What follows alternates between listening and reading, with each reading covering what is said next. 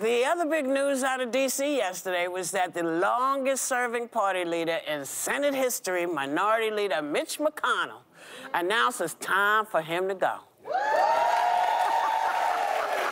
Don't hold back. Don't hold back. I should say it the correct way. Yeah. He's stepping down. Take a look. I turned 82 last week.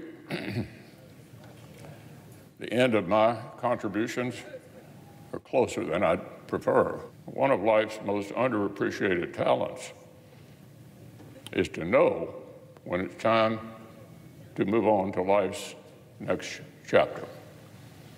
So I stand before you today, Mr. President, and my colleagues, to say this will be my last term as Republican leader of the Senate. I'm no longer the young man sitting in the back, hoping colleagues would remember my name. It's time for the next generation of leadership. So President Biden said he often disagreed with McConnell, but that he will miss him.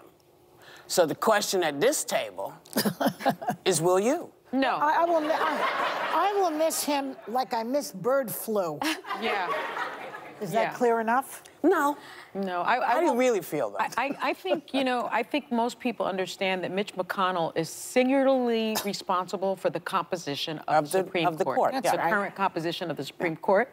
I think most people understand that in a game of unfair political gamesmanship, whatever you want to call it, he denied President Obama the right to seat Merrick Garland. Mm-hmm. He stole a Supreme Court seat. And then do the next part. And then he pushes through someone. The handmaiden.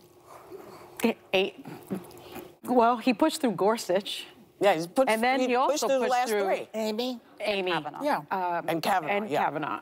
And so when you look at the state of this country and women's reproductive health rights and the way immigrants and undocumented people are being treated, just all the things, I don't know that he should be proud of his legacy. And I think it was time for him to go. The interesting thing about Mitch McConnell is in the era of the GOP moving toward Donald Trump, he actually managed to stick it out. He outlived 3 House speakers, John Boehner, Paul Ryan, and Kevin McCarthy, who were kind of taken out by the MAGA crowd.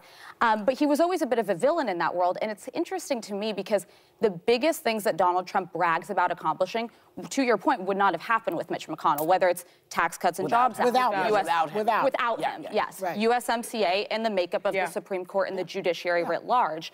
My caution would be this. Maybe trust the enemy you know. Who you are going to get in Mitch McConnell's place will be more extreme. They will not support aid to Ukraine, most likely. And it is somebody that Biden, I thought it was a very thoughtful statement, who was willing to work with the White House at times. Other times not. I will give you that.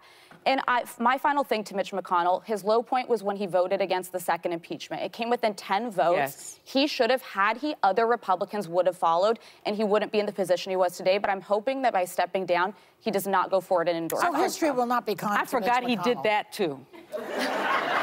But he hasn't endorsed Trump yet, and I would really love... What was he crying about?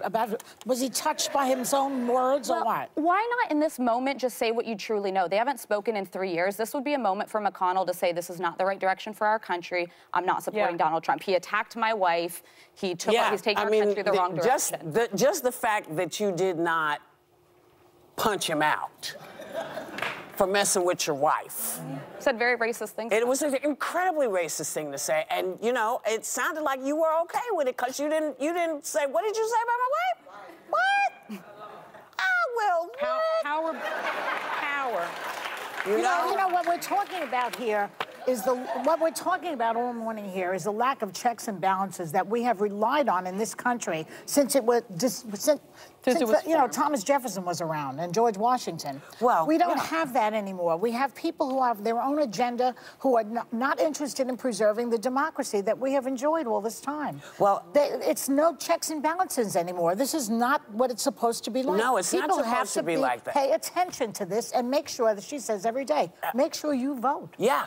Because that's all. That is... If they let you, and if they don't gerrymander, if there's not... Well, the people like Lauren Boebert and that other one, Marjorie Taylor Greene, are gerrymandered. That's why they keep their jobs. Yes, but you know what? The system is rigged. The system can be rigged, may be rigged, but you can fight it. You fight must. it. You got to fight, because if you're not going to fight there's no choice but to do that. Well, there is a choice. People can say it's too much for me. Start speaking. You know, You have to think about that electoral college. Local. Who you put in locally is everything. It's everything. You know. And listen, this is a country, we go up, we go down, we go sideways. When I was talking earlier about, you know, the makeup of what the Supreme Court used to be and what the makeup of Congress and the Senate used to be.